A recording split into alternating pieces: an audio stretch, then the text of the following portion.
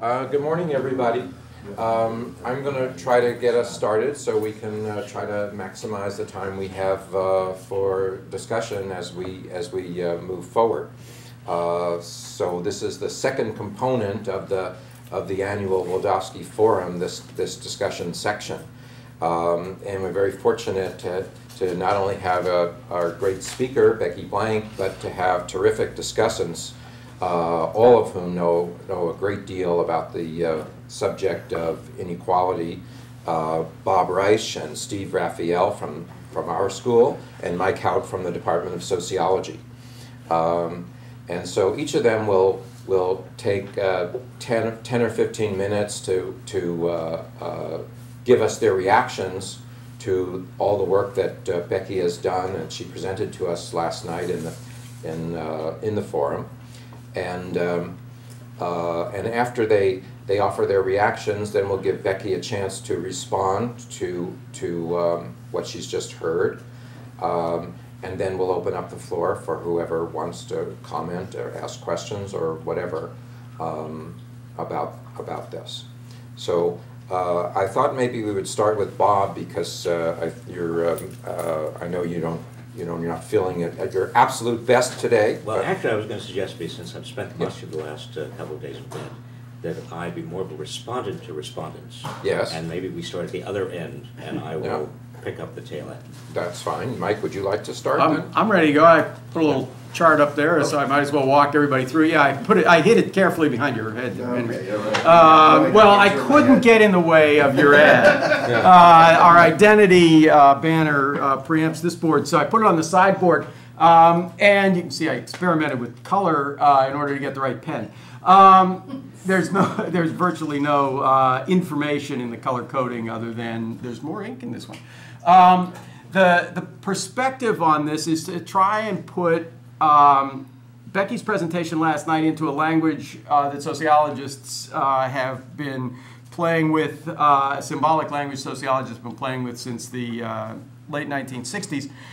It comes out of work by Blau and Duncan based on the March 62 CPS, and which included a question on father's occupation and father's education, and allowed them to then develop this model of the socioeconomic life cycle, which is the top part of the chart, the fading away blue.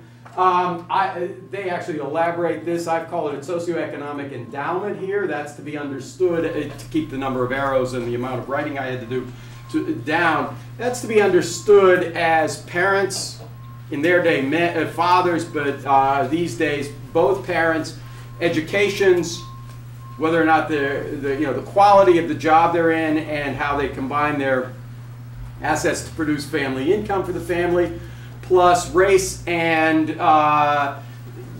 socioeconomic, or not socioeconomic, intellectual or some sort of academic ability measure.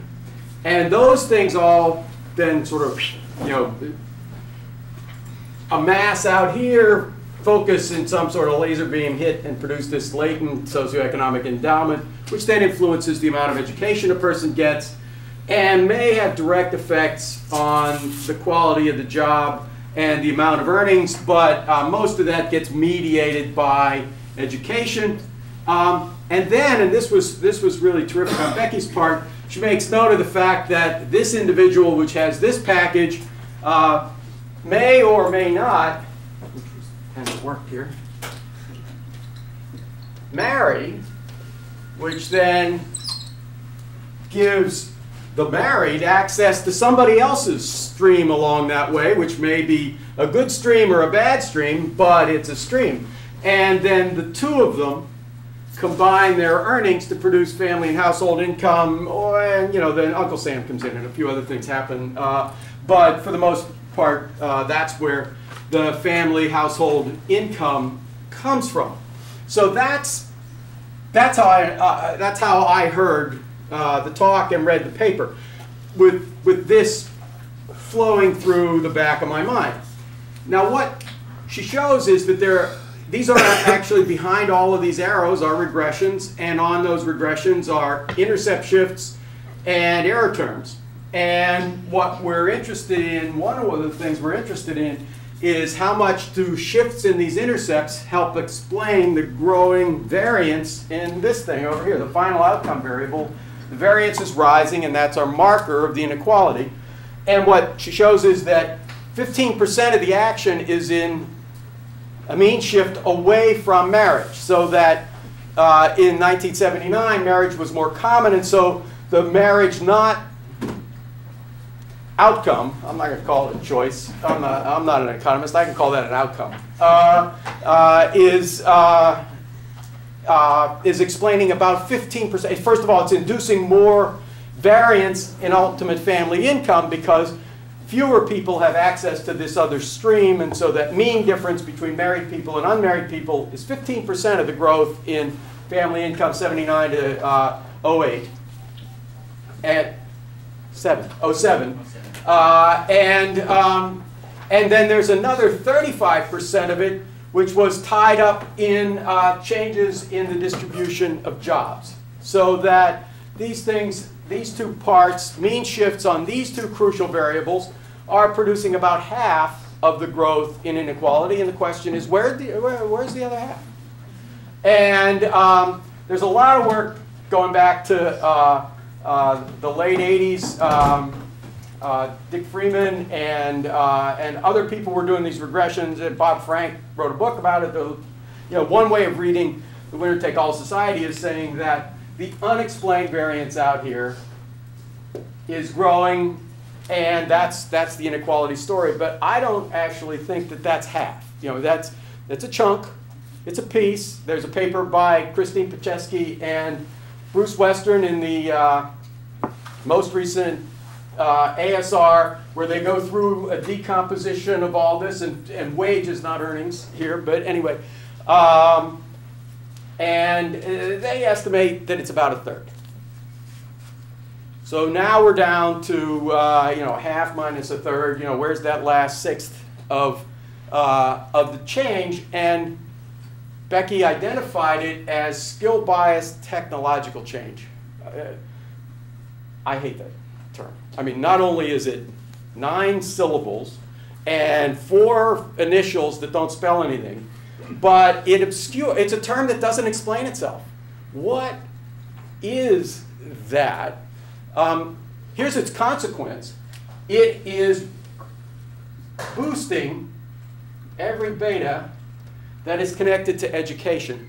And in work by Christine Schwartz and Rob Mayer, there's even, and it's not a skill bias, but there is a boost in the association between education of married people. So there's even something going on here that is tied to education. I want to call it the college graduate shortage. And Becky hit on why that was last night when she made note of the Golden and Katz analysis of where trends in college going are taking us. I actually would make it a little stronger than she did. I'm going to use this segment of this board over here just to draw. It does erase, right? It does. He says after he draws the first line.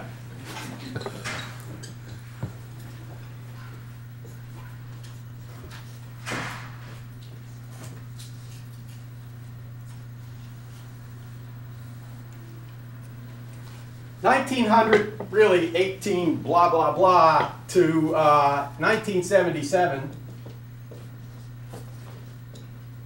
the fraction of Americans getting a college degree is basically a linear uptick from 7% to 29% of cohorts are this is of young people, let's say people 25 to 29, what percentage of them have a college degree? Rises from 7% to 29% and dramatically stops. There's actually a little sag and recovery. Oh, good. But on net, by 2005, we're back to the 29%. We might crest 30%. We might have already crested 30%, but we're not on this curve anymore. And when we break it down by gender, it's even clearer that something is awry, because all of the famous gains among women, giving this talk in 1977, the gender ratio in this room would have been substantially different, just as it is in our cohort among, gray-haired professors. But women have expanded their share of college graduates, famously. Every gain among the women has been offset by a loss among men. The best educated cohort of American men is mine, if best is defined as highest fraction getting a college diploma. 31% of us got college degrees. And no other cohort of American men have crested the 30% mark. And so men are down, women are up. On net, we sag and recover. It's either the kids, it's young people these days, sex, drugs, and video games, or it's the colleges. And I think that it's the colleges. And I've got some evidence of this. I'm not, this is not the place for me to do another paper. I actually did it last week at SRC. But the point of it is that, how would we recognize a shortage? Well, those of us who are in this cohort remember the gas shortages of that time. What's it look like? It's harder to get what you need.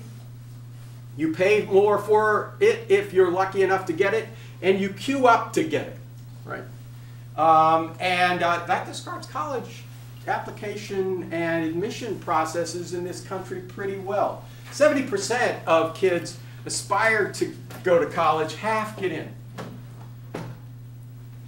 Now, some don't get in because they had no business applying to begin with, but our analysis comparing the high school and beyond data with the NALS 88 data indicate that there are a lot of kids who would have gotten in the early 80s who don't get in anymore based on their grades and test scores. These are big national surveys from the NCES that have grades and test scores, and we can come up with a college admission officer decision point and say, these kids would have gotten in the early 80s, don't get in the mid-90s. And so the net result is, I think that what it is not just a college graduate shortage driving up all of those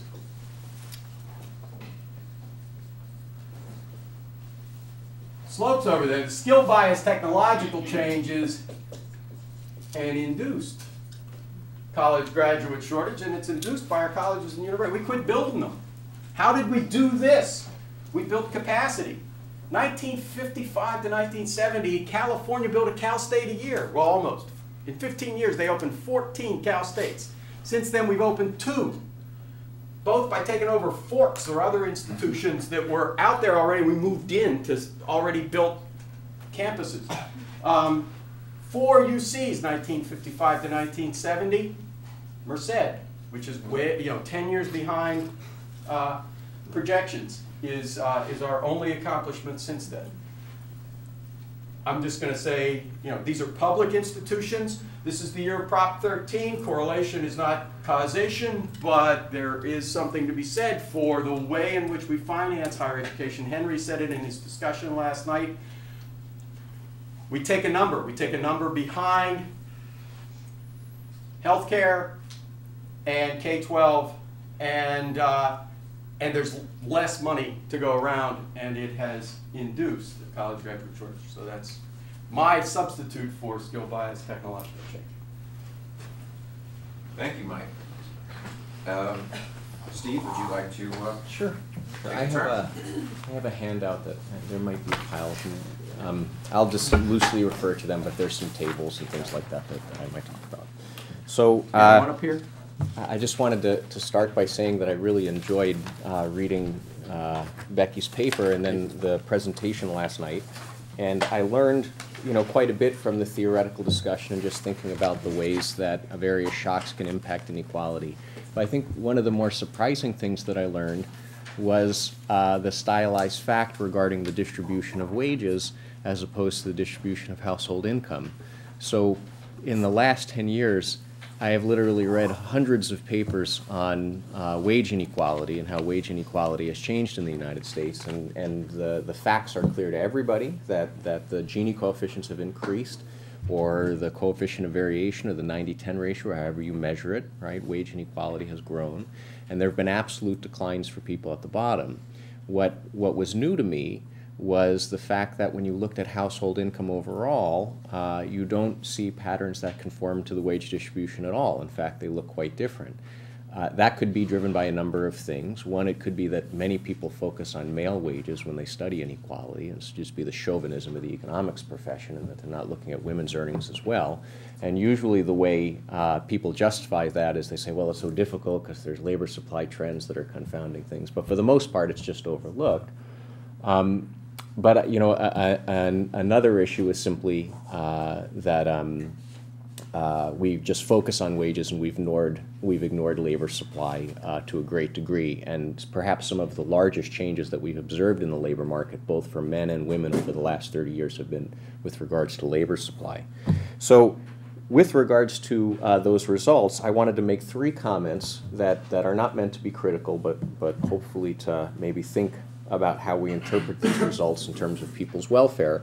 And then also, that's the first comment. The second comment is perhaps more of a theoretical comment, to think perhaps about how even if we have rising medians combined with rising inequality, there may be some sort of consumption externalities that operate through big ticket items such as housing that might actually lead to declines in utility among the poorest of the poor. And I wanted to spend a few minutes on that. And then the final thing I'm going to talk about is a pure measurement issue, and that has to do with basically trends in which men will be captured when we look at people who are employed, and which men will be captured when we only survey the non-institutionalized, and why we might be concerned about that when we're drawing inferences over time.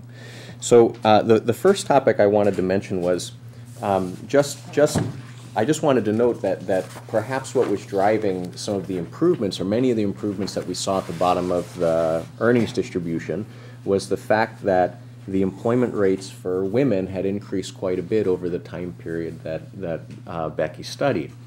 And I think it's the case, and actually, if there's anybody in the room that could tell me decisively whether that's the case, it's Becky, because she's written so much on this.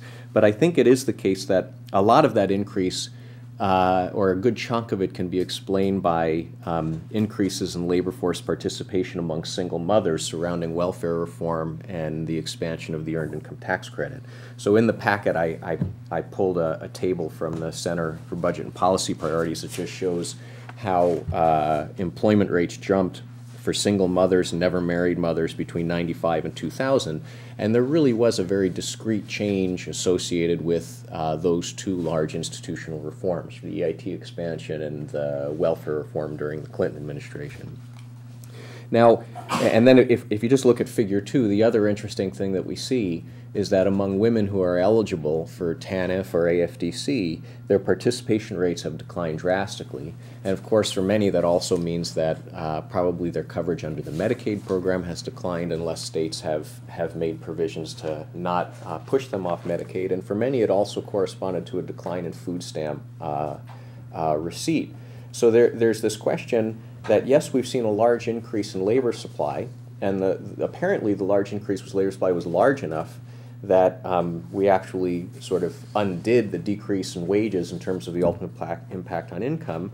But we also have, you know, a fairly large reduction in the amount of time that many women have to devote to household production and to non-market uses, and perhaps declines in sort of things that are difficult to price, like health insurance and perhaps food stamp benefits, which maybe are easier to price. And so it just leaves me asking the question of, at the bottom of the income distribution, despite the fact that there was some growth, really are they any better off given the institutional changes that we've experienced? And I guess I'm agnostic with regards to the answer. It could be yes, they are better off, right? So I can see, you know, working at a job and having that example for your children and possibly progressing through the income distribution is perhaps a much preferred life course than spending lots of time receiving public assistance and not progressing, Or it could be the case that we can look at that as the glass being half empty, that working at a menial job and never progressing, not having any time and not being able to watch her kids could be much worse. But I think it would be helpful to maybe think along those lines, or to put it differently, we have these changes in equality in terms of income, and I'd like to sort of try to think about what does that mean for utility, or what does that mean for welfare, because income and welfare, income is one component into well-being, but there are other things that matter as well. The second topic that I wanted to talk about was with regards to what's happening in housing markets. So we saw in the tables and the figures that Becky presented yesterday that there was clear evidence of rising incomes among the poorest of the poor. Over the same period of time, at least among poor renters, there's also increases in the proportion of income that they're devoting to covering their housing expenses. So there's a table in here from a paper that John Quigley and I wrote, where we looked at the fraction of income that people are devoting to rents for renters by quintile of the income distribution, as well as the proportion of people devoting more than 30% of their income to rent. And what you see over this time period is a pretty large increase in all of these measures of rent burdens, right? So just the median income devoted to rent goes up. Among first quintile households or poor households, the proportion devoted to rent is going from 44% in 1960 to 64% in 2000. And it just seems that that housing is sort of commanding more of the share of the household budget at the same time that rents are growing. And there's another table on the next page, which was an attempt I made recently to just look at the housing that people in the bottom quintile and the top quintile and all the quintiles in the middle are consuming, sort of taking both renter-occupied and owner-occupied housing and trying to convert it to a price, and looking at annual nominal price appreciation, annual real price appreciation. And it seems to suggest that price appreciation is greatest at the bottom of the income distribution. Now, what could be happening here is that the poor, with incomes rising as they've been rising, are just demanding more housing, right? So if housing is a normal good and income rises, they're going to demand more. But you can work through sort of a simple back-of-the-envelope calculation that suggests that perhaps something else is going on. And this, again, is from this paper that John and I wrote. So, for example, between 60 and 2000, the real median income among bottom quintile renters increases by 38%, and at the same time, their real rents increase by 50%. So if you just sort of work through what the income elasticity of demand would be for housing, you get a value of 1.3, which is much in excess of sort of scientific estimates of the income elasticity demand for housing, suggesting that something else is going on. And so one hypothesis that has been advanced at least once before by Robert Frank and others is that as the country becomes wealthier, or as the median household becomes wealthier, that might actually have impacts on people at the bottom of the housing, or not of the housing distribution, but people at the bottom of the income distribution via a variety of mechanisms. So say, for example, that as the median voter becomes wealthier, the median voter might impose through local housing regulatory apparatus a higher minimum standard of housing that they believe to be what everybody should consume. Right? So we no longer allow people to live in SROs. We demand that everybody have a private entrance. We demand that everybody have a kitchen and an indoor bathroom. And these are good things. I love my indoor bathroom. Okay? But that being said, right, if incomes don't rise to support the increase in the housing prices to support those amenities, it could be the case that the amount of housing that is being forced to consume for the lowest income might fall short of their income growth, and that actually might negatively increase their utility, right? Given the income, if they were unconstrained, they might have chosen a different level of housing consumption. And so there are ways to think, if you have growth in income, both at the bottom and the top, it still could be the case that there are perhaps some consumption externalities that might be adversely impacting the poor. And that's sort of hand-waving a little bit, but I think that there are stories like that you can tell that are interesting, and they, at least I think, appeal to me in terms of potentially being realistic considerations. Okay, so the final point I'm going to make is just, now this is just a purely measurement issue, and that's with regards to what happens when we try to infer things about distributions when we're, number one, only looking at people who are employed, and then number two, surveying people who are non-institutionalized. So with regards to the first point, we know that among relatively low-skilled men, the employment or the proportion employed on any given day has declined considerably over the time period that Becky is studying. And essentially, if we're going to be looking at wages or annual income, that means that we're sort of focusing on a different portion of the population in 2007 than we are in 1979. Now, looking at annual income, that's not as much of a problem because most people work a little bit during the year. So if you're working 1 week, then you're going to be picked up. But nonetheless, there's a labor supply issue. I think what might be more of an issue is the increasing proportion of men that on any given day are not going to be surveyed because they're either in jail or prison. So I have two sort of sets of statistics here. One is simply the number of jail or prison inmates per 100,000. It's a time series from 1980 to 2007. And you can see that that's going from a little over 200 in 1980 to a rate that is in excess of 700 in 2007, right? And this is following a period where we had a roughly stable incarceration rate. And essentially what that means is there'll be a number of men who won't be in the CPS because the CPS only samples the non-institutionalized. And then the second figure is trying to put that into perspective with regards to who you're not going to be sampling. And so these are tabulations from the 1980 and the 2000 census, and it's the proportion of men by race, age, and educational attainment that are institutionalized on the day of the census, because the census actually will find people in jail and prison and enumerate them just as they enumerate anybody else. And you know, the increases for most groups aren't that great, right? So for white men, it's under 1% in 80, and then it goes to 1.3% in 2000. But for black men, it's pretty large, right? So you're going from 3.3% in 1980 to 8.4% in 2000 that are not going to be in the census. Or if you look at high school dropouts or high school grads, the numbers are particularly big. Now, why is this important? Well, essentially, one would expect that the people who are not in a housing unit on the day that the CPS numerator knocks on the door are probably being drawn disproportionately from the bottom of the income distribution. And to the extent that we're selecting people out of the income distribution in the later year that were there in the earlier year, it might actually make things look better than they are. And there's some very nice work by Bruce Western and Becky Pettit that has sort of shown that when you add these people back into the denominator for, say, employment to population ratio, trends look a lot different. But that's a minor issue.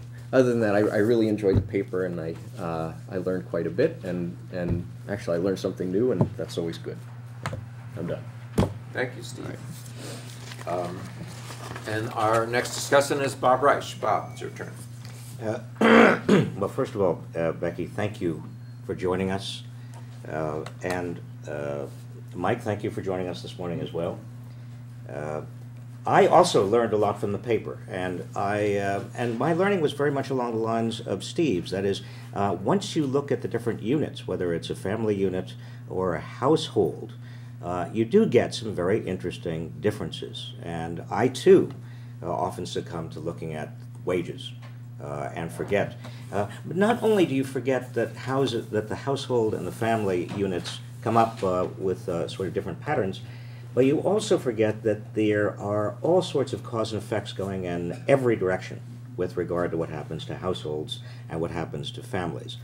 As women go into the paid workforce in greater numbers, and also as they do better in the paid workforce, not only do they tend to form their own households, it's easier for them, but it's not as necessary for them to marry.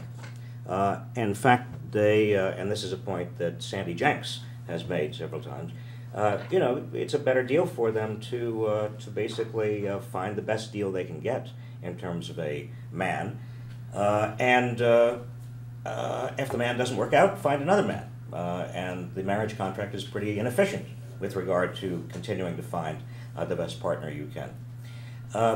I wanted to go back to something that Mike was talking about, because I think that helps explain a great mystery, and that is what happened beginning in the 1970s. Because if you look at widening inequality, you see that the launching pad really is the 1970s, and it's not only in the United States. You look at international data on widening inequality among advanced nations, and you find that inequality, whether you're looking at wages, particularly wages, but also in many respects, household and also family inequality, begins to widen in the 1970s. It can't all be explained by differences in family structure. It can't all be explained by differences in household structure. And certainly it's not, a lot of it is wages, but the question is why? I think Mike and Larry Katz and Claudia Golden give us some interesting, very useful data on the supply of educated people. And there's no question that demand is shifting in favor of skilled people.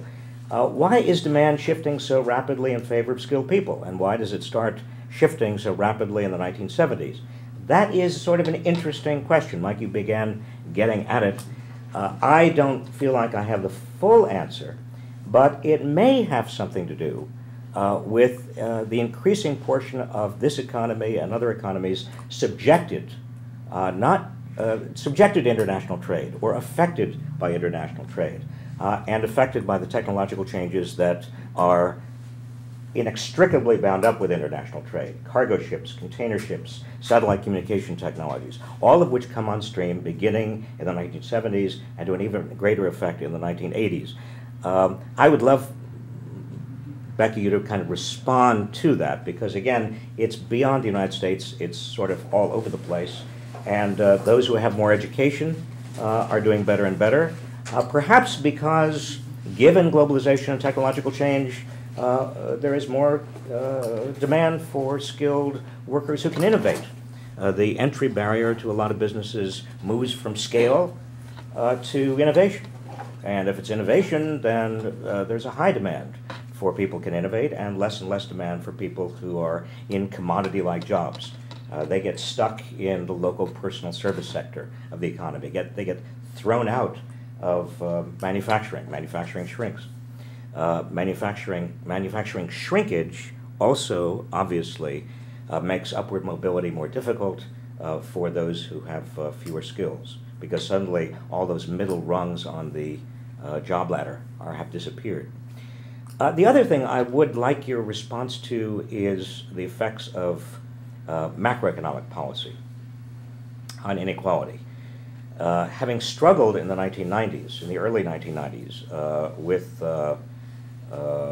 coming up with job training programs and income supplements and putting into place the beginnings of the earned income tax, the expansion of the earned income tax credit that Steve referred to, I was struck in the 1990s that none of this really tended to have much of an impact. And it wasn't until the economy started really moving quite rapidly. Alan Greenspan allowed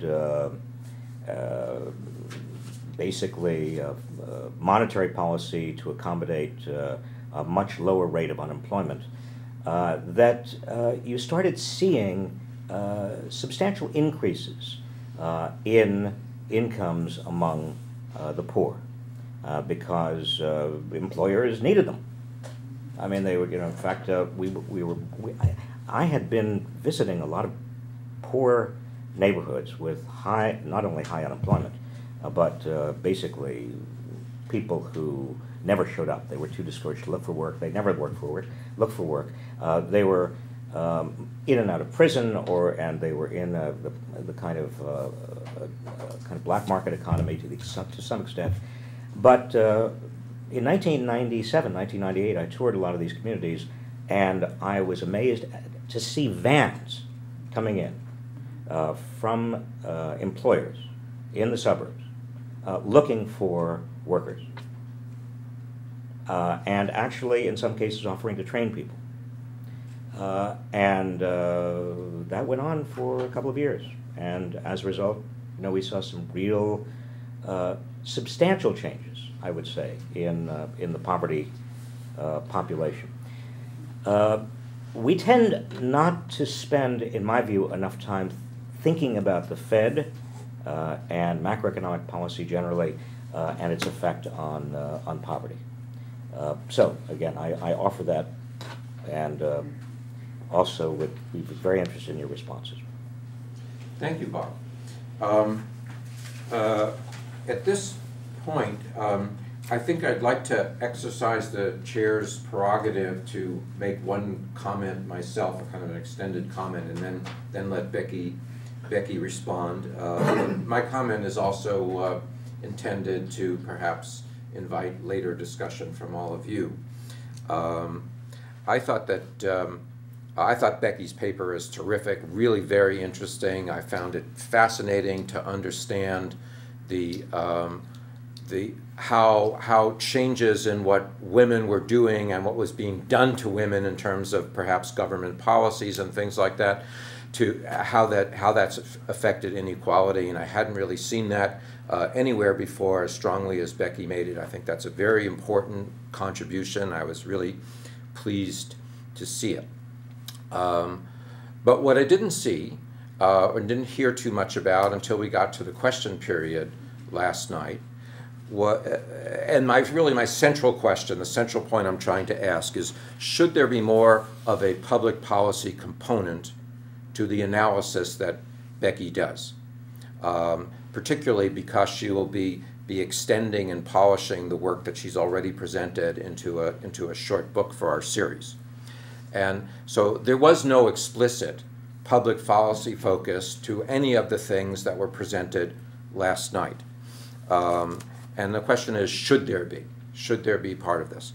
Now, I have a few examples that I'll mention of things possibly that could be done, although Becky has much better knowledge than I do about what might be possible, if anything. So one of my things is exactly the same point that Steve made, but I'll say it again because we did not conspire. I didn't know he was going to make it, but if welfare reforms were very important to understanding some of the changes at the bottom of the income distribution, well, it's pretty hard to see that from two data points, one in 1979 and the other in 2007. And I said it would be much more persuasive to me to focus on that as an explanation if I could see more data points in between and really know that post-1996 is when a lot of these changes happened. So that would be one way of trying to focus more specifically, is it really a public policy that's having this effect? That would be one kind of public policy focus. In response to questions last night, Becky mentioned quickly, I think, that she would favor a further expansion of the EITC, the Earned Income Tax Credit. And that's a great idea, but in some sense, in the context of this paper, it's kind of like wishful thinking. I mean, I could say that, you could say that, we could talk about the progressiveness of the tax system, which I'll mention in a minute, but actually, what effect would that have? What are we talking about? What kind of expansion? And would it be sensible to have an additional simulation on your data of what the effect of an expanded EITC would be? I recognize you can't do a full paper on that kind of thing, but could there be more analysis that sort of tries to make it be more serious about what kind of expansion? And the last thing I'll mention in terms of possible policy focuses has to do with the progressiveness. Huge changes in the progressiveness of the federal tax system over the period of time that Becky was analyzing. And it's somewhat unusual. Becky made a calculation that's somewhat unusual when she looked at pre-tax income of families and then added in government income and other income, but did not subtract government tax payments. Whereas, what the argument might be that most people would care about what's your disposable income, not your pre-tax income. And especially with all the changes in the progressiveness of the tax system over this period, that might make the results be more dramatic than even the ones that you found. And so you also mentioned in response to questions that you would favor a slight return, a modest return to a more progressive system, not going all the way back to the high marginal rates of the 1960s, but moving somewhat in that direction. And again, the question would be, well, what effect would that have on your data? How much change would that cause? How much of a reduction in inequality would that cause? So those are just different ideas about a possible policy focus. And there may be other things. There's macroeconomic policy, like Bob mentioned, and other things. But I sort of think it would be nice if there were a little bit more of a policy focus somewhere. To add to a work that's already a great, very interesting piece of work. Good, thank you. So let me start by being a little controversial here, okay? Because I have the impression there's two big issues in this paper, and none of the discussants really talked about them, and it's probably my fault for not bringing them out far enough in the paper. But I really am interested in those big issues, and I hope that after this we can actually have a little conversation about them. So the first part of the paper, which is the quantitative exploration, is really a claim that, yes, there's widening inequality, and you've got to understand it in a much more nuanced way if you're looking beyond wages, and I think that's just right. And a lot of it relates to sort of changes in labor market behavior as well as changes in wages. But the widening inequality goes along with very substantial increases in median incomes and sort of average well-being, where this distribution sits. And so one interpretation of what I'm finding, and I will say this in a controversial way in an audience where there are a lot of people who spend a lot of their life talking about the problems of inequality. Maybe the problems of inequality aren't as bad as we've been talking about. Maybe, as I think I say at several points, if you look at people at equivalent points in the income distribution, almost all of them are better off in 2007 than 1979. And so if you're comparing absolute well-being, actually those upward shifts in medians are very strong. Much stronger than I expected. I think the biggest surprise of the paper for me is how much the medians of those distributions have shifted up. But, relative, particularly if you're sitting in the bottom half of the distribution, relative to the top, you're worse off because you're further away from the top.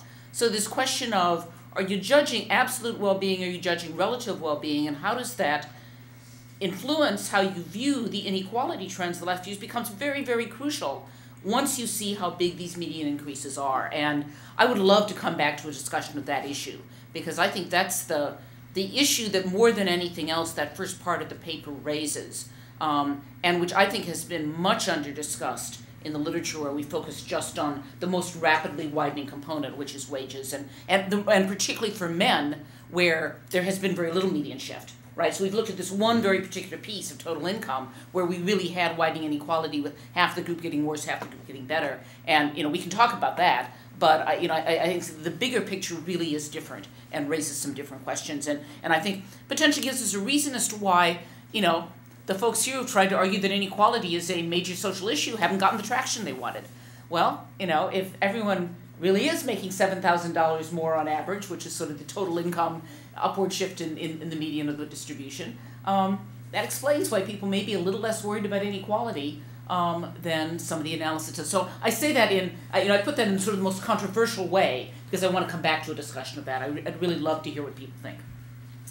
The second part of the paper, and no one here mentions the second part, and maybe that says they don't like it very much. I wrote the second part first, which is sort of the, partly because I didn't have my quantitative work done, and found doing it very interesting. I think it needs a little more formalization than it has right now.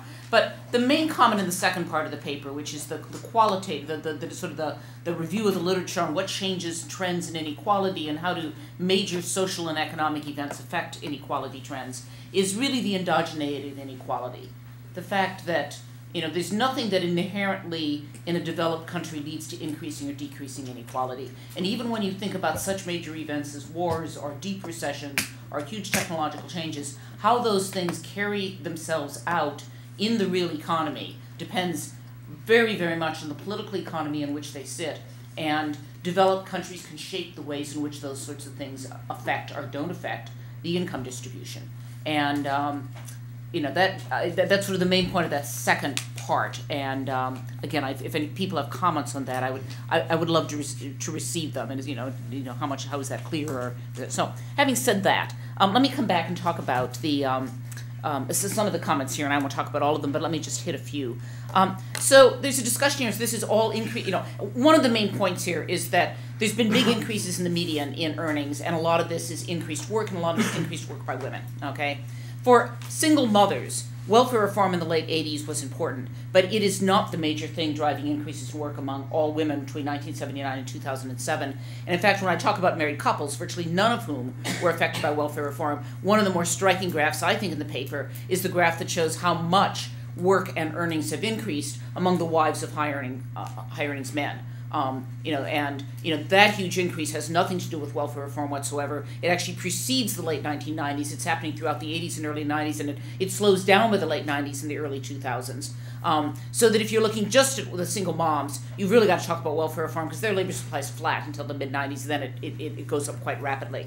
But if you're talking about all women, the single moms are a piece of this, but they're only one piece. And the overall increases in labor supply among all women and among married women, and it's not just going into the labor market, but of those who work, increases in the number of, the amount that they work over the year. Both of those things are happening, and there are just fewer and fewer women out of the labor market. There are fewer women working sort of very low hours, very low annual hours, and very few weeks of work. And that's I don't want to say welfare reform is irrelevant. It's quite important to one subpopulation, but we shouldn't think about this as a welfare reform story primarily. Welfare reform is one piece of a number of different pieces, and the whole question of why did female labor supply increase, I think for many, the higher educated women actually show bigger increases in propensity to work and the amount that they work over this whole time period than less educated women. And my own sense, and this is a hard one to come up with the data, and there's been some efforts at this, is this is an opening up of a set of labor market opportunities for those women. Who's the most constrained in a world where women actually face serious discrimination and barriers in the workforce? It's the most educated, and therefore who gain the most when those barriers fall. And I think that's just what you're seeing of sort of these wives of these more educated men in part. So I don't want to not talk about welfare reform, but I don't want to make welfare reform the center of everything that's going on here with the female labor supply. All right, that's comment number one. Comment number two, this whole college education, sort of the skill bias technological change issue. So what's very clear is that the demand for more skilled workers went up very rapidly, starting about the mid-1970s, and I think Bob's question is absolutely right. Why did that happen? And then the second question is, why didn't supply go up just as rapidly? Okay, and you've got to ask both of those questions. Because the demand going up is very important, but particularly in the U.S., the fact supply doesn't keep pace with it is equally interesting. So let me sort of take both of those questions and talk about them a little. I don't think and no one fully understands what happens in that late 70s that is actually the beginning of this trend towards widening inequality.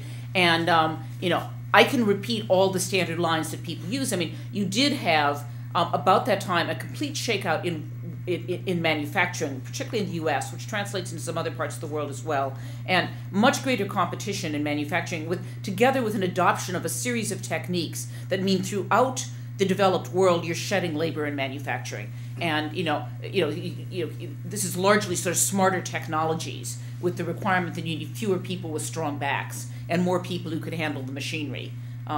But it's clearly very quickly spreads out of manufacturing into the service sector, and there's a bunch of books written in the mid-1980s saying this is all a blue-collar story and it's the decline of manufacturing, and it's very clear even by the mid-80s this is not just about manufacturing, that it's happening in the service sector as well. And what is it that what's the symbol of the change of the service sector is the Walmarts of the world, who start running these just-in-time inventory systems, again with a series of very smart machines that allow them to simply completely restructure big box retail. And then you add on to that all sorts of service sectors where, again, you're replacing certain types of workers with machines. So, none of us use service station attendants anymore. We all pump our own gas and use those machines. None of us use bank tellers anymore. We all go to ATMs. Pardon? Except in New Jersey, where public policy, as I say, is endogenous. There's some governor who clearly had a brother-in-law who owned a lot of gas stations in New Jersey. That's all I could figure. So you know, and then those changes occur at the same time you see a set of institutional changes, and it's not quite clear where the chickens and eggs are and what's coming first here, but you start seeing a very rapid rise in merit pay. And it's clear that merit pay widens inequality. And again, you see this in all sorts of different sections. It's not just in manufacturing where you start doing, you know, various service quality circles and, you know, whatever all the, you know, that, but you see it, you know, throughout a restructuring of sort of corporate America is how they evaluate and pay people. You know, and that in turn goes along with a series of other changes. What's very important here, probably most important in the 80s and 90s, is declining unionization, which really leads to widening inequality at the bottom among men, because so many more men are unionized and in some of these jobs, and about 20% of the wage loss here is pure deunionization over that period. And you know, so you've got this whole set of things that are happening at about the same time. You know, it's very, very hard to separate out first movers between the institutional changes, the technology changes, and then overlapping this, the global competitive changes when you're trying to tell the story across countries. And it's clear the global competitive forces are an important piece of this, but it is really hard in the data to separate that out, and economists have just not been able to do it effectively. And we just don't have the data that you want is part of the answer. So, you know, that's a very unsatisfying answer to your question, Bob, but you know, I wish I could give you a better one. I was hoping you knew the answer. I just want to use that. Yeah. Now, the question is, so why didn't supply change along with this? And I very much agree with Mike that at least part of the story is institutional changes in education in the United States. Now, I don't entirely buy, you know, here's the questions that I don't understand about this story, Mike. There's many things I don't understand about what's happening with colleges, but, you know, so one of the things that the U.S. pioneers in the 60s and 70s are community colleges.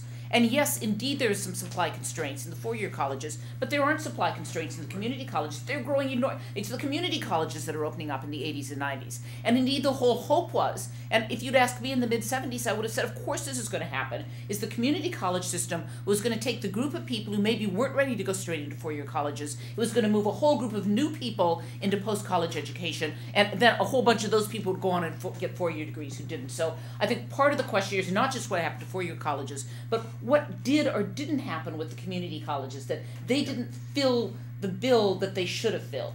And, you know, and maybe the story goes back. In fact, I know part of the story goes back to what happens in particularly urban school districts, that, you know, some of which is due to schools, some of which is due to other socioeconomic and demographic changes and shifts, and you know, racial shifts and all sorts of things that make fewer and fewer people ready to move into that system effectively, and therefore they don't get the benefits of the system. So, you know, you keep pushing it back further.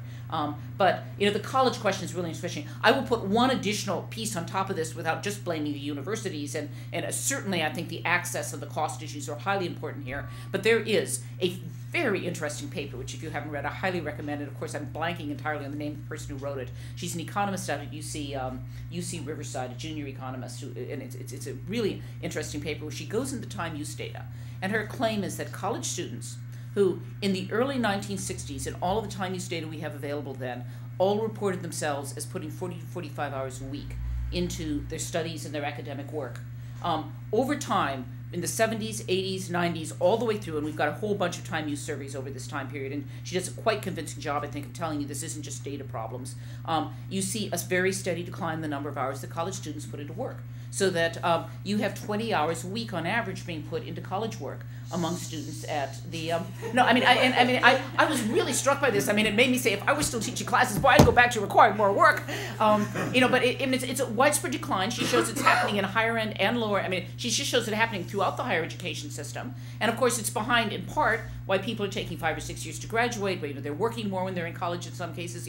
But it's a very puzzling, you know. So I'm not clear. It's not entirely not the kids. I mean, you know, and you know, sort of. So what's happening there? How does that interact with what's happening with access and cost? And you know, it's a really puzzling set of issues that it's amazing those who actually live in this world haven't a clue to understand quite exactly what's going on. And I just so it's an important and interesting set of questions. All right.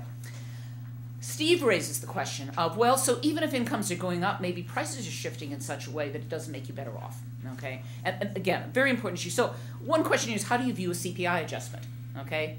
That, you know, we are doing everything with adjustments for, you know, cost of living, and cost of living embed in them changes in prices, right? And changes in relative prices. So if you think the CPI adjustment gets the relative price changes right, then you've taken account of it. Now, I can make you all sorts of arguments as to why it might not, but I can tell you none of those arguments would begin to get you to, it's so wrong that actually that $7,000 in shifts in median income just isn't real at all. But it is a valid question to ask, how are people spending their money now versus in the past, and does that affect their well-being? There is no question that the relative price of housing has gone up, and that's the thing that's increased the most. You know, utility prices have gone up and down. If you looked at utility prices 4 years ago, they were back at the same levels of the 1970s.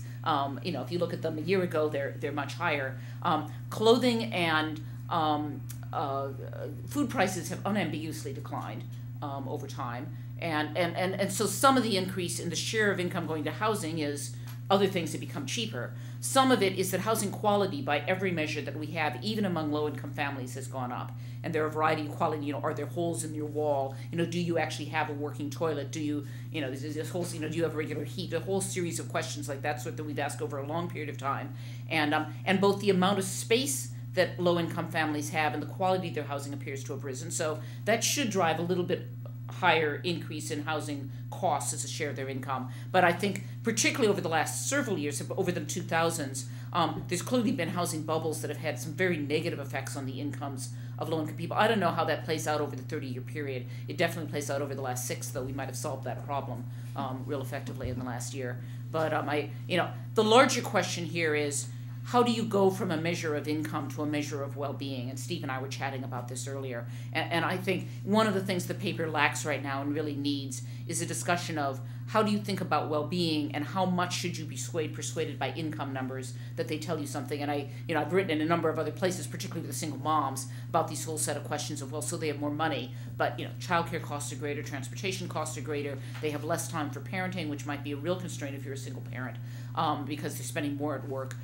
More time at work, and it's not it's not at all clear that some aggregate measure of well-being has gone up among that group, even though their cash income has gone up.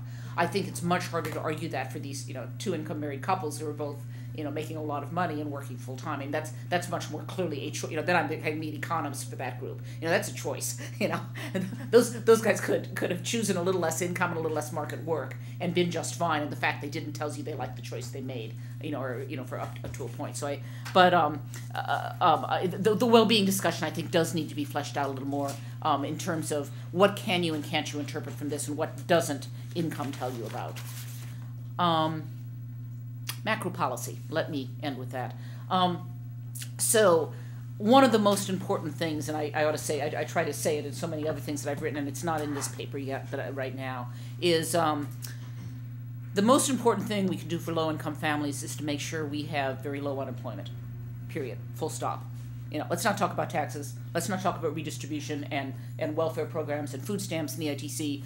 Forget all that stuff. The most important thing is a high employment economy with low unemployment rates, because the vast majority of income for everybody, no matter where you are, comes through earnings in the labor market. And if you don't have a job, there's nothing else that's going to make up for that. I promise you, the amount of money that we put into any form of redistributional program is peanuts compared to what people will get out of earning. And we're just not that generous as a society.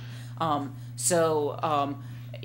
base, the macroeconomy is the first anti-poverty policy that you got to worry about. And of course, we're in a world right now where everything is going the wrong direction on that.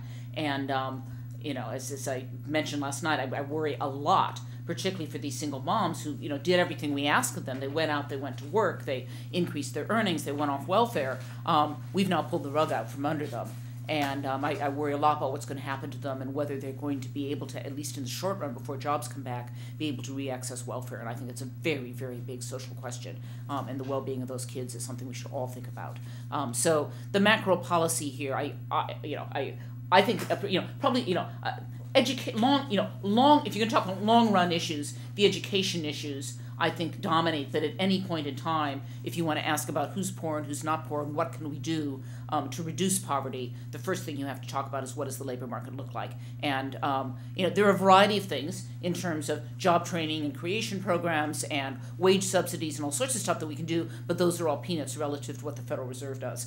in terms of manipulating money supply, so that actually right now the Federal Reserve can't do very much with manipulating money supply, so they're off the hook. But Congress, obviously is doing something with fiscal stimulus, and it's going to be very interesting to see how much kick we get off this fiscal stimulus with regard to jobs. The CBO estimates is that we're going to reduce unemployment by between 0.5 point to 1.5 points over this next year as a result of the fiscal stimulus package, and that would be very good if indeed we accomplish that, because in the absence of that, I think unemployment is going up to 10%, and that's not a good number.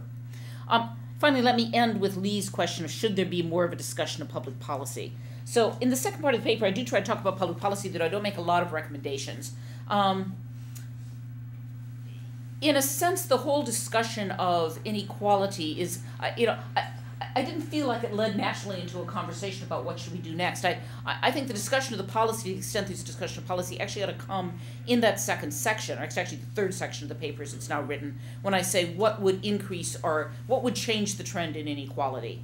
And I sort of lay out a variety of things, and I think I could in that section say, so what are the things that we could do in terms of policy that would, that list of here's the 4 things that would actually turn around this trend toward inequality, which are stated in terms of what if people accepted higher taxes, what if they, the current recession led people to be more accepting of of a broader set of redistributional programs. What are some of the things that we could explicitly do that would underscore that could turn around this 30-year trend? I think that potentially would add some specifics to that last section, which could be quite useful, and I appreciate that comment.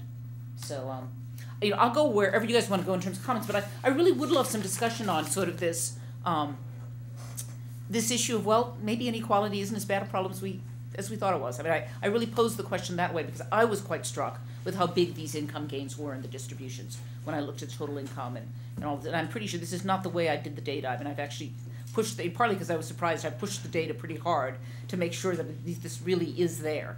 That to me was the most surprising result from the paper. And partly this conversation tells me I need to write that up more strongly.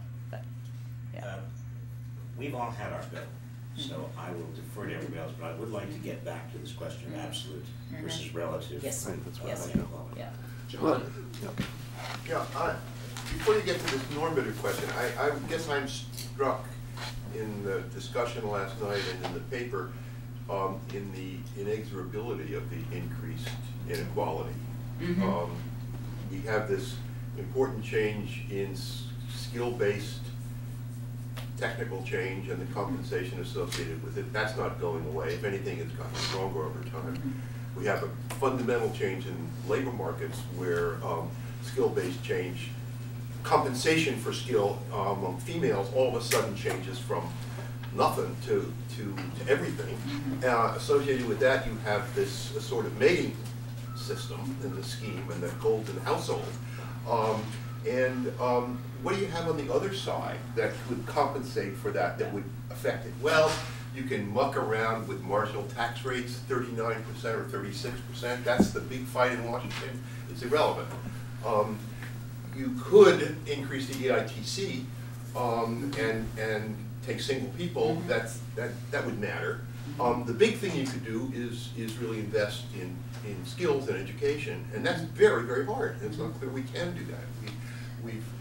It would be a real commitment to do it, and it's hard to see how we would have it. So let me give you a slightly different answer to that. So you can do all of those things, which say, assuming this trend is going to continue, how do you offset? There is a techno-optimistic answer, all right? And neither you nor I know whether this will occur, but there is a small group out there that argues skill-biased technological change is not inevitable forever. And indeed, if you think what these technologies do is create smart machines, at some point, the machines become smart enough. Our ability to use this technology becomes good enough that actually we become low-skilled enhancing with the machines as opposed to low-skilled displacing. And that argument has been made. It's made rather cogently. There's these articles in economics that look at the electricity revolution, right? And they're claiming this. It took 30 to 40 years before we figured out how to use electricity in the way that it actually brought broad-based and redistributional changes to the workplace and to the American consumer.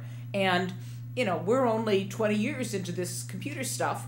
And, maybe it's going to be another 10 years. Now, I find that a very techno-optimistic argument. It's sort of like the people who think we're going to solve global warming if we just sit back and let the scientists experiment. We really don't have to worry about this as a policy because technology will save us. But, it's not impossible that at least in some areas, as we get better at some of this technology, as the chips get smaller and faster and all the other things that they're doing, that there are a number of ways in which these technologies stop being so skill biased and start actually helping lower skilled workers hold better jobs than they're holding right now. So I put that on the offset side as well.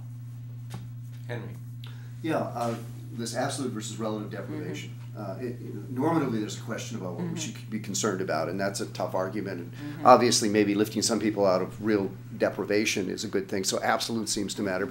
But the relative, empirically, it seems to me, one of the lessons of a lot of political science and modern behavioral economics is that reference points matter a lot, and that people care about relative deprivation maybe more than absolute, so that there's that whole body of literature. At the same time, there's a whole body of political science literature which shows that most people, for example, think that they should be opposed to the death tax, the estate tax, because someday they may have an estate that large and so forth. So even though, objectively, there's no chance they're ever going to have to pay the death tax, they nevertheless are opposed to it. And the Republicans have been very successful in using that as the basis for being opposed to the estate tax.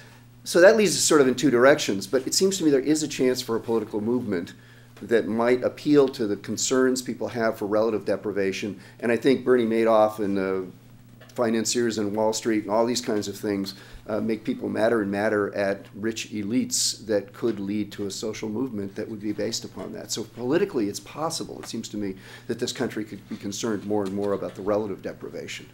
And I'm not sure that, and I can imagine people saying, well, absolutely, we're better off, but I'm not sure it's going to get very far. What are your thoughts on that?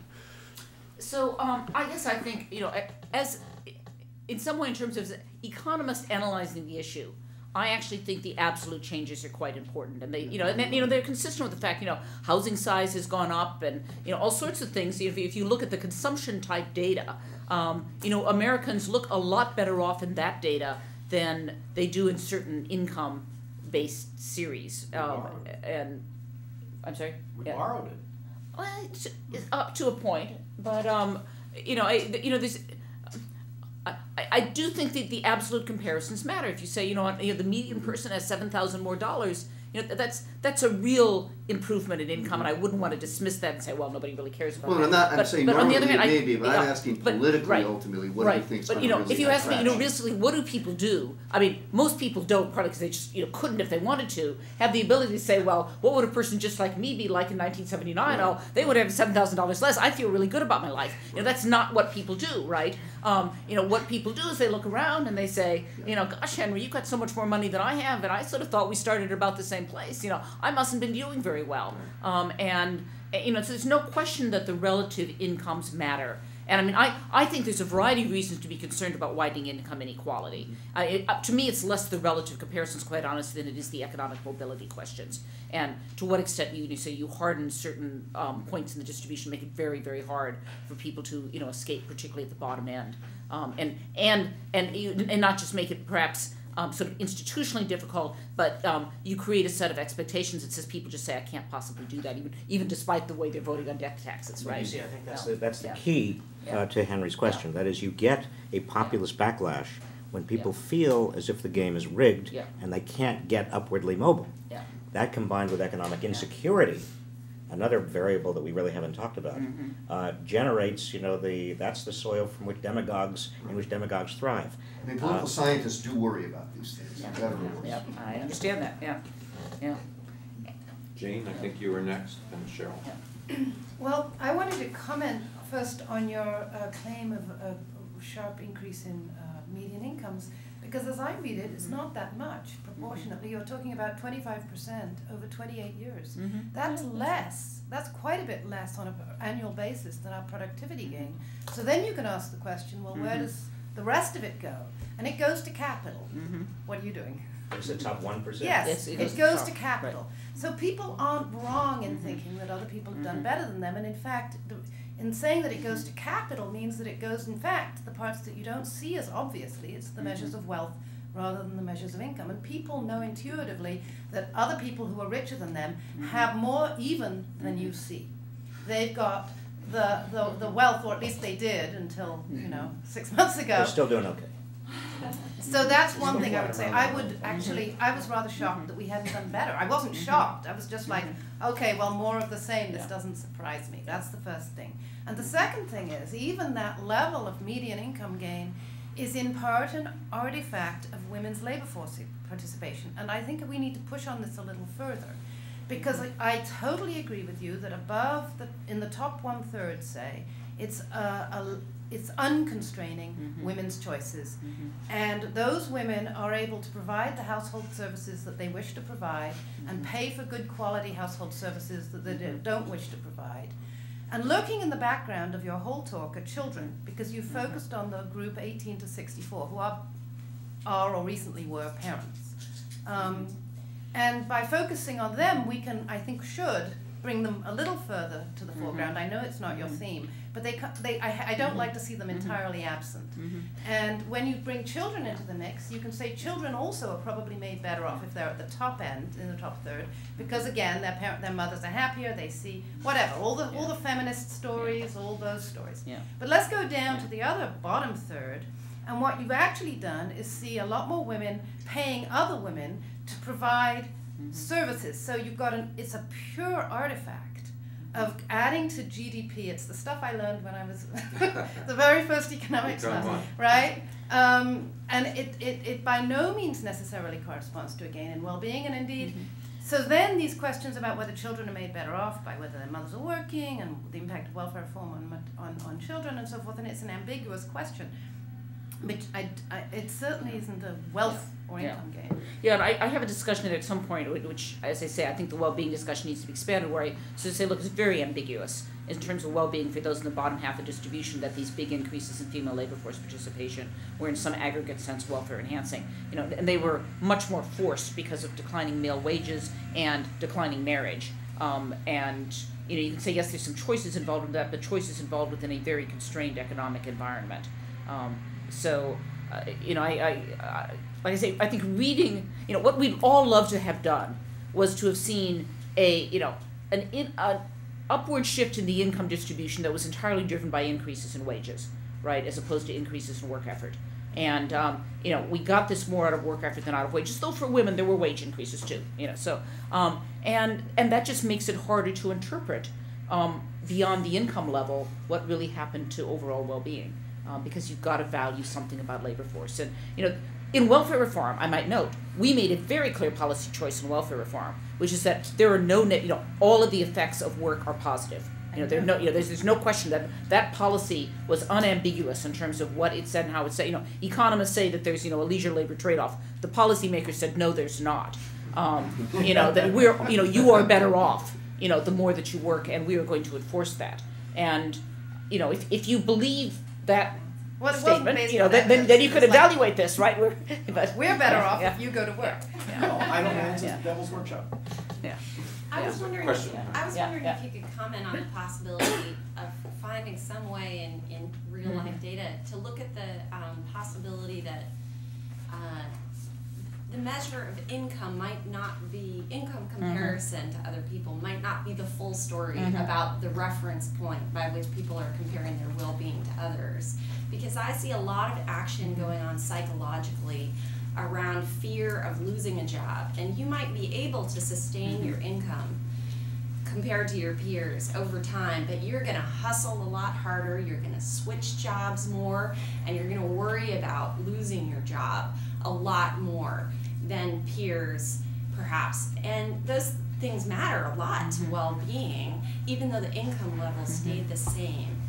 And I think that might be one possible way to back up one level towards well-being, and I wanted to see if you thought there was a data strategy for looking at that. So there have been a group of people who've looked at variance in income, trying to get at exactly that issue. Has income become more variable, and what does that mean? And I think in general the answer is yes. And job changes, number of job changes in life. I mean, though of course some of that is endogenous, because if you're the married couples, you can actually afford to change. Staying in the same job your whole life is not necessarily welfare enhancing. People did it because you know, Sure. they needed the job and no one else in their family was working. So it's a little hard to interpret some of this, right? What is good and what is bad. I mean, it's the whole problem with these well-being interpretations is separating out the involuntary choice from the, you know, what's welfare enhancing and what's, and of course the part of the problem is something that I do and something that you do that look absolutely identical, we could think about quite differently. I mean, it's just really hard from outside, particularly to judge that. If you look at the questionnaires on economic security, you know, one of the puzzles of even the late 90s and the 2000s when you have these economic expansions is that people feel less secure. And, you know, there's a discussion about, you know, the political scientists probably know this discussion better than I do, sort of, why is that? And I think, and the rising variance in income does not seem to fully explain it. You know, it may be, you know, it could simply be rising social expectations about what you're supposed to do for your kids, or, you know, sort of the comparison to the Joneses in some senses. You look at people who are better off, and, or, you know, they keep pulling further and further ahead, and so even though you're doing more for your kids than you ever expected, you still feel behind relative to what your neighbor's doing, who's better, and, or you know, or it could be just a much more competitive economy with merit pay being paid out there, and, you know, performance is going to matter more, and there's sort of less, you know, less guarantee that you'll get your 3% increase every year regardless of what you do. You know, I guess I say, I mean, there needs to be a discussion in the paper on some of these sort of larger issues around what else matters for well-being. I think this is an extra dimension in which skill adds to your ability to maneuver too. Education. There was a question in the back. Hi. So I have two quick kind of measurement issues / comments. One is, to what degree has immigration played a role in inequality, and could we be sort of importing inequality through immigration in a kind of mechanical way?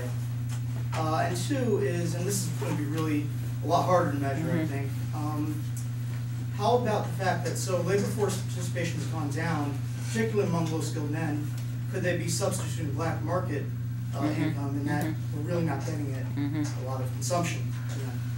Yeah.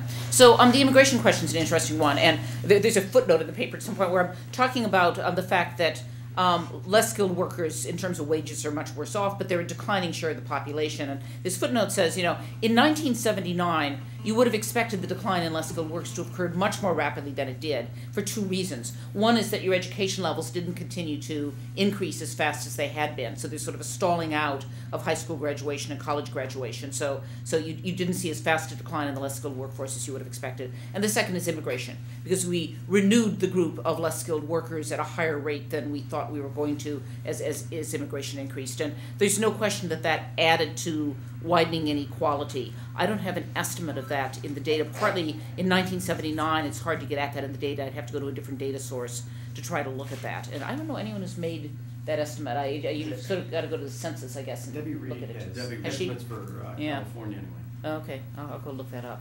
80% of the rise of inequality in the 80s and into the 90s was caused in California. Caused by immigration by our studies.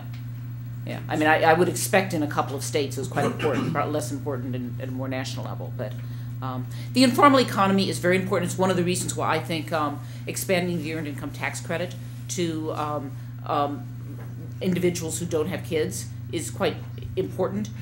One of the things that happened when you expanded the income tax credit for single moms is, it turns out, it shouldn't be a surprise if you know anything about welfare levels, there were a good number of women who were working while they were on welfare. They didn't tell anyone they were working. They were working in informal jobs. It was not being publicly reported. Well, once the EITC comes out, you know, you have to work in a public, you know, sort of a publicly reported above ground economy job in order to get the EITC. And if you can get an additional $2,000 to $3,000 to $4,000 a year, it's worth it to do it.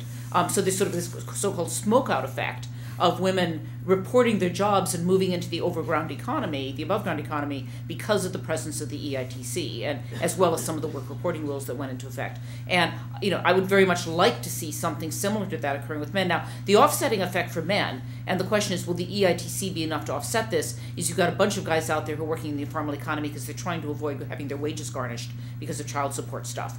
And the way, you know, our child support system just creates so many disincentives for men to work or to report publicly their work or to work in the overground economy once you get to a certain point with regard to pent-up unpaid child support. And it's not that these guys shouldn't pay, you know, it's really, you know, these guys should be paying child support, but you really don't want to drive them out of the labor market entirely or entirely into the underground economy, and we do that by the way we deal with arrearages right now.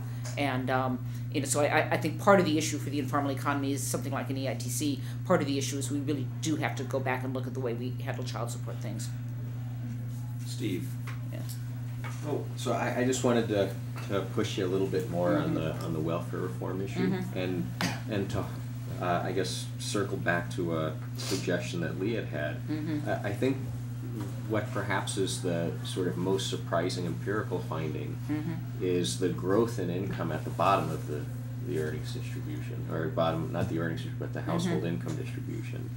And while clearly labor force participation rate for women are rising through 1990 among all groups, I couldn't imagine that it's the women married to high-skilled men that are pushing up the income at the bottom of that tail. Yeah. So it might be useful just to take one additional year like 1990 and see whether or not the sort of 50-10 ratio in 90 is higher or lower than the 50-10 ratio in 80. And it might, at least just as a real simple cut, I mean, then you could just dismiss the whole thing if it's the same as it looks in 2007, or maybe it would be worth further exploration. Yeah, and I don't have any doubts that I would see exactly what you suggest, because there were, a substantial number of women who, would have been on welfare and at very low income levels, with high government income and no to very low levels of earnings, who, by 2000 were in a very different situation. I mean, just as your chart shows, and I've done those similar charts showing that, yes, women lost welfare benefits, but their gain in wages more than offset the change in welfare. So you see $4,000 to $5,000 average increases in income among, it's like low-skilled women with a high school degree or less, right? And that's all the effect, the combination of welfare reform, the earned income tax credit shifts, and some of the other, the minimum wage increases that are going on there as well. And so the timing of how these things are shifting tells you something. The shift for the less skilled women has to all be in the 90s. The shift for the more skilled women actually is much stronger in the 80s and almost levels off by the late 90s and the 2000s. They sort of stabilize in terms of labor force participation in hours. Yeah. Wow. Just I want to build on something Henry asked, and also on something that Jane asked. With regard to relative deprivation, you might want to look at, if it fits in, and certainly anybody in this room, there is a kind of an explosion in the public health literature about the negative health effects on people who feel themselves to be at the bottom of pecking orders, and making a fairly strong case that actually relative deprivation matters in a big way. And then going to women's labor force participation, Becky, you seem to be saying that in the 70s and increasingly in the 80s and 90s, women are flooding into the workforce into paid work because for two reasons. One, because you've got very low wage women going in because of welfare reform and EITC, and then most of the others coming in because of new opportunities for women. Let me suggest to you, let me just suggest that at least in the literature I've seen and the empirical work I've seen, the biggest explanation is that women are coming in because men's wages are dropping relatively. If you assume that relative deprivation matters, there are expectations for how a middle class or lower middle class or working class family should live, wants to live, expects to live. And as male wages level out, or adjusted for inflation, actually in many cases decline, you get women moving into paid work in very, very large numbers, not because there are opportunities that were not available before. It's not professional women.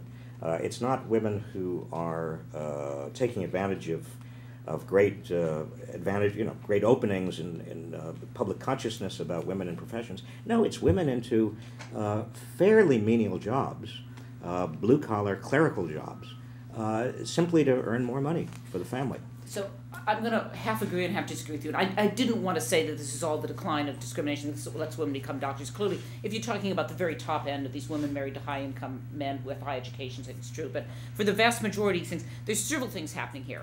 Declining male wages has some effect, but I have to say the research literature has had harder difficulties finding those effects on women's labor force participation than I would have expected.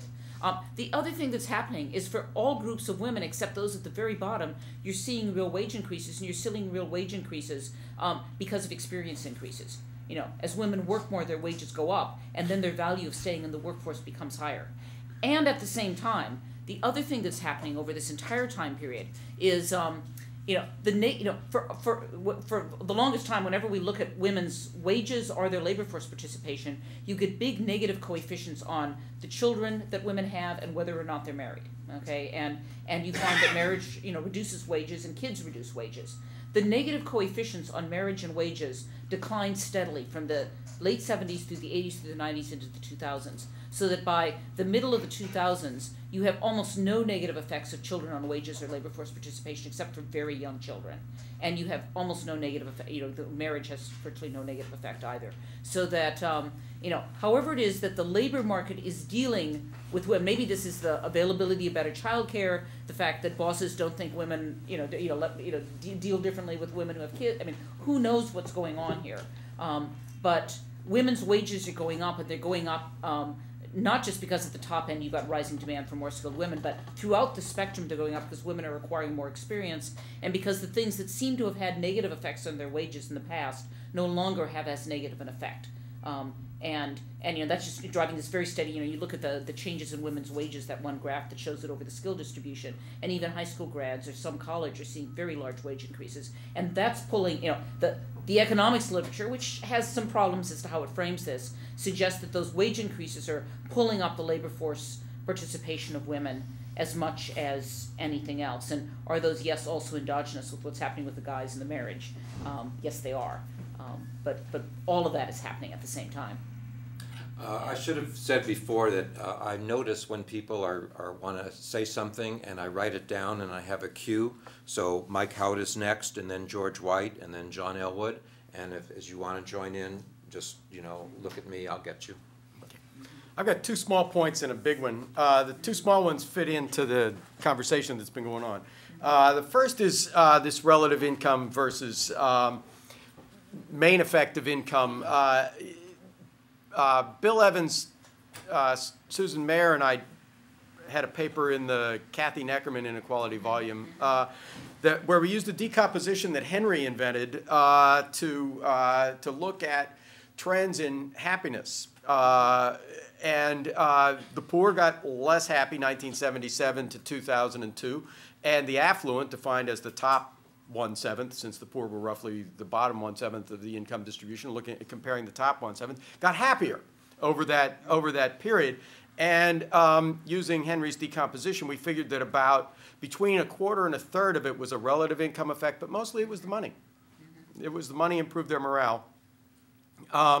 And money does buy happiness, is what you're saying. Yeah. Okay. Yeah, I mean, this is the Easterlin paradox. In every study you look at, the affluent are happier than the poor, but over time, income growth doesn't. That's the first time a sociologist ever told any of us that.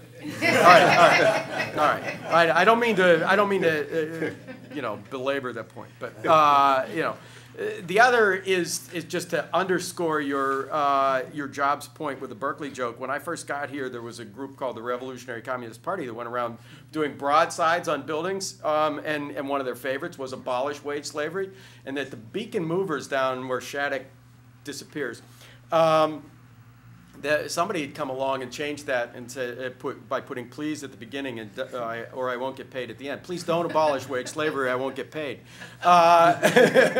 because they got it. But the big point I wanted to make is that I think part of the reason you're not getting the leverage out of national trauma that you want in part 3 of the paper is that the 80s recession wasn't really the treatment. The Reagan recession was actually the outcome, the political outcome of our reaction to the preceding crises, the succession of oil crisis, losing Vietnam, Iranian hostages, Jimmy Carter malaise, and the whole deal that resulted in a renegotiation of a lot of social contracts from the sort of Clark Kerr style industrial relations one where the CEO's job is to manage the community, the unions,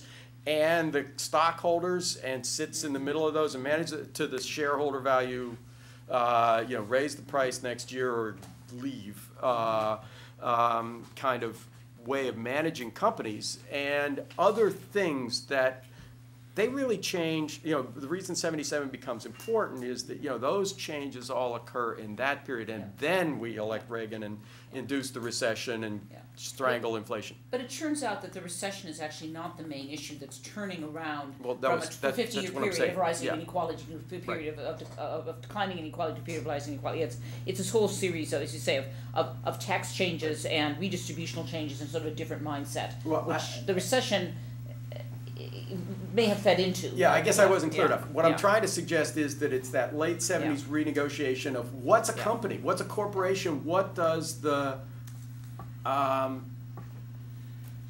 employment contract look like?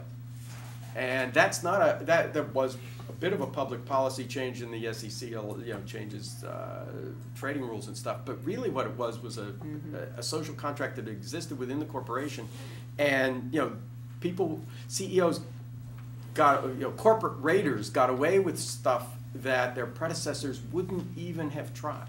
Yeah. And deregulation, which of course starts on Jimmy Carter, is a big piece of that as well. Yeah. George. Interesting discussion. I've learned a lot. Don't get much chance to get the latest on this subject. As it sounds like the paper, I have a suggestion about maybe framing another component of what it sounds like the discussion would lead us to. And it sounds like the first component is talk about the quantitative, the empirical data, that's, which is really solid and very interesting. And then to go, those macro topics that are in your qualitative aspect is good, and maybe some of the other things that people put in are good. And then the policy implications, I think you're going to buy, I agree with Lee, I think you're going to buy into that. And then the final one, it seems like we've all talked around this, and there are just certain limitations to what you can talk about given the data and what you're focused on. And maybe some of those might be fully recognized. Some things that I heard, and you could talk about any 3 of them or 6 of them, it doesn't matter.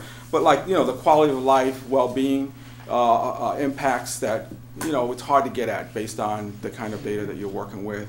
Government supplements, and their impact on disposable income, and it can make a major difference for people. Of course, the whole topic of the wealth disparities, isn't talked about, and that is really, I think, relative in a very macro sense, because it leads to my 4th point about the psychology that people have, about this whole situation of disparity, was mentioned and is an important element that, is out there.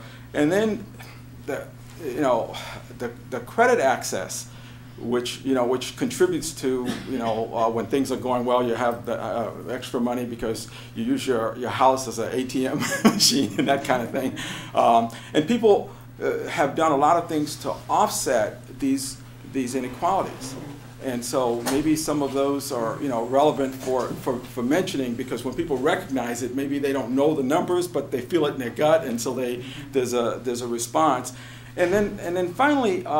The whole topic, which is probably beyond your coverage here, I don't know if the data is available, is really about the ethnic cohorts and the implications for the different ethnic groups might be substantial, especially with the rising increase of institutionalization. I really like that point because it's a major situation with, I think, over 1 million black men being in jail, in this country, very substantial.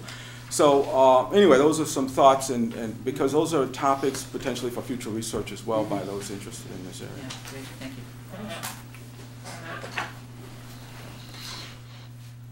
Next, I have John Elwood and Melissa. This is not for your talk. This is for the next speaker that is invited. But you do lead into it, because your last section is essentially the political economy in order to change the patterns that are out there. And there are these wonderful stylized facts out there. It's really political science and the failure of political science. to come up with the right analysis or analysis that convinced me. McCarty, Poole, and Rosenthal have this wonderful book dealing with votes in the House of Representatives and scales of votes in the House of Representatives. And two things stick out in my mind. Number one, we are in a highly polarized era. Okay, three things. That's number one. And you see that in terms of the politics of Washington today. For all the talk of bipartisanship, who cares? 0 Republican votes unless you give away half the world to 2 senators from Maine and 1 from Pennsylvania. Number two, however, is we all assume this is new. And if you look at their time graph, it's absolutely symmetric over time. You have incredible polarization at the beginning of this century. It then disappears right when you're talking about the decline in terms of inequality in the 30s and particularly the 40s. And then you have this long period, you know, when you have flat in terms of inequality, in terms of change over time, and then starts rising again exactly at the same time that your series starts rising. So these two series just map one right over the other, but the causal model is really pretty weak. But they have two things. One is that the partisanship is, in terms of congressional votes, is absolutely correlated with the percentage of foreign born and with the Gini coefficient. What does that mean? You know, that's where it all falls apart. But those they have these two wonderful graphs, and they got lots of money out of Russell Sage because of their wonderful graphs. And it's a surprising conclusion for them because they're not people who are sort of focused on concerns about inequality. Right, no, they're sort of right-wingers. They're conservatives. Conservatives, but it's just there. I personally think that the argument, the model they have for immigrants makes more sense to me than the one they have for inequality, but it's there. At the same time, political scientists don't find any of this in terms of polarization, in terms of the mass public. This is all an elite pattern. And so when you're talking about what do we do about getting more funding for higher education or for schools in general, how do you do that? Do you affect, I mean, everybody sort of has these very loose models the way we're talking around here in terms of changing attitudes of citizens, changing attitudes of activists, changing attitudes of public officials. And I don't think we have a very good set of models in terms of how these things work and the relationship between those three groups out there, and how that in turn would lead to public policies that in fact would change the outcome that you're interested in. Otherwise, whatever the rest of you as economists around the table are really talking the way Quigley talked about this tanker that's going through the ocean, and you know all the public policy stuff, who cares? You know, you're not going to move a little bit this way, a little bit that way, but these much bigger forces are driving. So when Lee says, what do you do about public policy? Unless you can figure out some model in terms of how you overcome the polarization and the attitude structure, I don't know what you do. And so it seems to me that's the next thing that you need is you invite one of those guys or so, or David Brady, who has another one, but I'm not as convinced with that one as I am with those three guys. But these two both headed up teams in terms of this. But I don't think we've gotten very far. I mean, you guys can answer that in terms of really explaining polarization. I mean, you know, Krugman, since he has newspaper columns, his answer is, I want the Great Depression. I want to wipe out the Republican Party. I want to, you know, 3/4 Democratic vote majority in both houses of Congress, and then I can do something about it. So be careful what you wish for was my reaction. Well, no, that's the problem. I mean, in the case of California, right now, in terms of our budget, we had this before, and we had it in 1940, where we had 7 years of terrible budget policy and kept building up massive, massive deficits, and we solved it. It was known as World War II. You know, is that what it takes? But, you know, I don't know the answers to that, but I mean, see, that's the real political economy problem that's sitting out there. And I don't think they're, Henry, you work in this area, and Mike works in this area. Do you have good answers for this? Bob, you have an answer? I have answers, they're not good. No, good answers in the sense of that you I heard 5 questions Yeah, and 3 assertions. And I'm not down I can with tell all you of them. something about, I think, what happened in mass public to create actually, that to help support this polarization among the elite. And a lot of it is the decline of the Democratic Party in the South, the alignment of religious fundamentalism with the Republican Party, and a new dimension of politics becoming even more prominent, which was the evangelical, religious, social issues kinds of dimension. And that's really clear. You see that very clearly in the data from the 70s onward. And Yes, is there any connection to inequality? Yes, inequality with those adds right forces? on top of it. Mhm. It's an additive, not canceling process. Everything that predicted the vote in the 1972 election predicted the vote in the 2008 election with a bigger coefficient. Every So major economic stuff group, still matters, every but on major top of group that- is moving further apart, including affluent and poor, men and women, blacks and whites, churchgoers and stay-at-homers, and married people and not married people. All those things predicted in '72 with modest, coefficients, and now has a huge effect. The one that went away was South, non-South. It actually kind of flipped. But what is the causative theory in terms of inequality driving evangelical or other? No, it doesn't I don't think it drive. drives It it. adds to, so that Adds to. they're the most economically divided group in the country. The truth is, a lot of white evangelicals should be Democrats, if you look at their income. And they voted for Clinton and they voted for Obama, but they did not vote for Kerry or Moore. So you're saying that despite inequality, Right, okay. right. But Right. but the effect of income on their vote, they're more divided than other major demographic groups. It just adds They on. hear is evangelicals when you say they're more divided. Yeah, yes, Okay. evangelicals.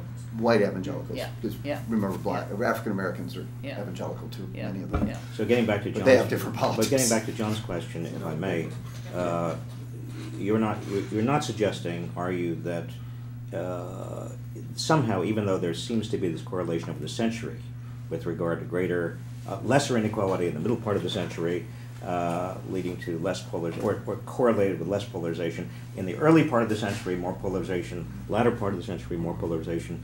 You're not suggesting, are you, that the two ends of the century resembled each other in political ways?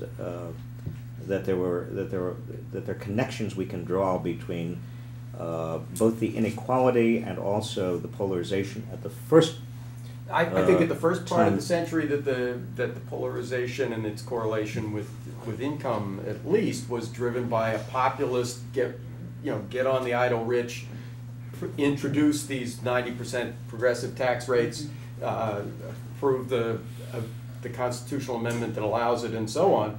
And so it was a movement run from the low end of the distribution to bring in social policies that were supported by their political supporters and resulted in these political outcomes. In the last quarter of the century, it was an affluent revolution that said get rid of regulation, cut taxes, cut marginal tax rates, flatten the tax rate, and don't worry about the deficit.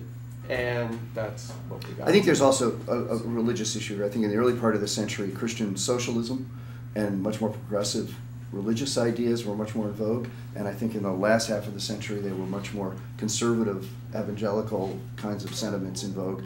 And that really helped the Republican Party a lot. It cross-pressured a lot of these white Christian evangelicals because on the one hand, they're not well off, but on the other hand, they have very, very conservative social issue perspectives. And people who supported the income tax amendment also supported prohibition.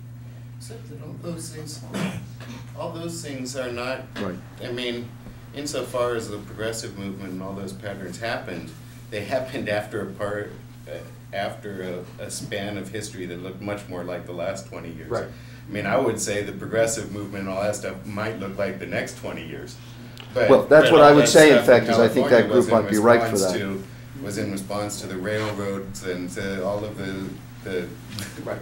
I mean, yeah, but you have to be a little bit careful here because the polarization had a different cleavage or something across the parties then than it did now, right? I mean, the Republican Party in the beginning of the 20th century had both the most conservative and the most liberal folks in it. and yet the polarization rates between the parties was as high then as it is now. So I don't understand that. I mean, on one level I follow what you're saying, but in terms of mapping it on to coalitions to get what education funding or whatever it is, I mean, we have Republican governors turning down money to help their poor people. You know, free money. Something strange is going on out there, folks. You know, and if you're talking about the political economy to actually do things that will affect you know, your patterns, it seems to me we have to figure that out. Yeah, and I think a piece of this, which, you know, we haven't talked a lot about in this country because we haven't been to a point where it seemed, you know, clearly inequality alone was not going to do it for us, is the question of whether a long and deep recession where unemployment gets to 10% in aggregate, which means it goes up to 20% among those at the bottom, to what extent does that generate a level of social unrest that we haven't seen before, which opens up not only new political opportunities, but also creates real incentives for people in existing parties to try to cap that by doing redistributional programs purely as a way to stay in power and to solve the unrest problem. And you know, it's you know, the economic destruction and collapse that we've been in the midst of at least puts that in the realm of possibility in a way that I don't think it's been in the United States for many, many years. I think we have a list of Melissa and Jean Bardak and Chris, did you have something? No?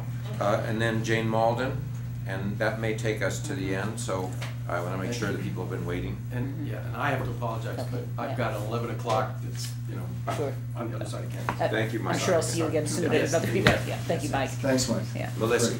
Hi, I just wanted to re-emphasize Jane's point from earlier because I think it's so important for this paper. I would love to see a discussion of whether well-being has been enhanced or not given income changes, but I think that's separate in an important way from the accounting problem of just thinking about what it means in our numbers to have women move household services to the economy. And I think it's going to be important to account for that in some way. If a woman goes to work and earns $7,000, but then she pays, you know, her child care provider $4,000, then you might have an effect on income that really is just showing up because of the transition from unpaid to paid. And I'm sure. Well, that's a very real transition for the person who's getting 4,000 and someone who wasn't. You know, there is a real, you know, yeah. Well, there's I think more money really flowing care through the about economy. is disposable Yeah. income, though. Yeah. And we're looking for, you know, like a real change in disposable income, and I think that masks that change or overstates that change. So if there's any way that you can account for that, I think that was an excellent point, and it's really important, especially since so much of this is driven by women's labor. Yeah, I have to say, I do think this is not, you know, one of the things that happens, of course, and it's, you know, whenever you have higher incomes going up and you have immigration at the same time, and, you know, one of the reasons you're allowing, you know, you're allowing immigration is because you have this demand for services. It's not that you're paying people who were there doing the work in the past. You've got a whole new population coming in doing the household services and doing the childcare that simply didn't exist in the 1960s and the 1970s. That, you know, the one striking occupational change among lower income women between the 1960s to the 1990s is that black women simply left any form of household service and, you know, just don't work in that at all under any circumstances. And that whole, you know, and of course there's a huge expansion of household services, but it was all filled by immigrant women. So, you know, if you look at this as compared to whatever they were doing in their home country, there's a very real income increase. But then you get into a whole set of issues about their kids and who are left behind, and you know, it's a hard thing to unpack. I mean, I completely agree with you. It's a very important thing. And there's so much aside from domestic services that has become entered the market, and you know, and fields that people who were there before are working in. So. Yeah. Jean Bardak.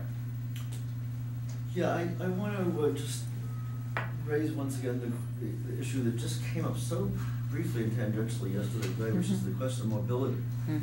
If we're going to be looking at, you know, sort of outcomes of something in the inequality world, first it would be interesting that, you know, their well-being would be one very important one, social mobility, social stability, and policy, and you know, policy would be another kind of thing.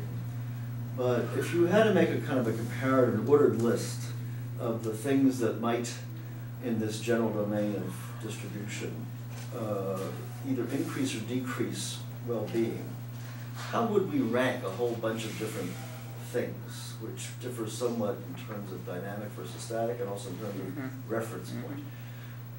Obviously, relative equality or inequality, or relative equality, inequality, or absolute. Then mobility relative to expectations, relative to observing others, relative to what you have experienced, relative to what you would hope for your children. Many dimensions that you could throw in here. And even though it might not be possible to, well, I don't know, since I'm not really a data person and don't know this field, I would be very curious to see how these things would rank, both in this country and elsewhere. And my guess would be that the mobility issue would be rather more important than most of the others. And the one thing, Gene, you would add to the list is economic security. And economic security relative. Yeah. So it's sort of the reference point issue and the dynamics versus the statics. And so rank relative to what goal? Well, I'm thinking about either experienced well-being or anticipated well-being. You know, something very mushy in what Steve was talking about. Or discontent. Or discontent, resentment. I mean, again, you think about the sort of dependent variable list, which would include all the things we just said, plus social disruptiveness, potential for disruptiveness. I won't say revolution. Revolutions of rising expectations leading to real revolutions sometimes. But it's just a... Yeah, as part of my answer, I don't think that you can produce a completely persuasive listing of this. I mean, the question is always what question do you want to ask? And depending on which question you ask, different ones of these rise to the top. And for different groups in the population at different times, different ones of these rise to the top. There's a huge literature on mobility that's growing rapidly. There's no question that mobility in the U.S. actually doesn't look very good compared to our European developed neighbors. Which surprises many people, but it's clearly, at least from the 1970s on, we seem to have lower mobility than they did. There's some evidence in earlier periods that we had higher mobility. How much are people aware of that? That's an interesting question. I don't, we don't have a good series of, I think, public opinion questions on mobility that you can actually benchmark consistently over time. We have better questions on happiness, I guess.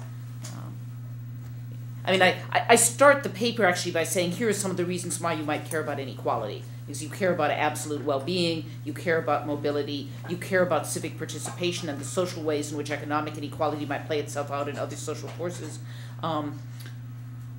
I'd be interested in suggestions you have as to, I'm not sure that I'm willing to sort of rank those and say, this is first and that's second and this is third.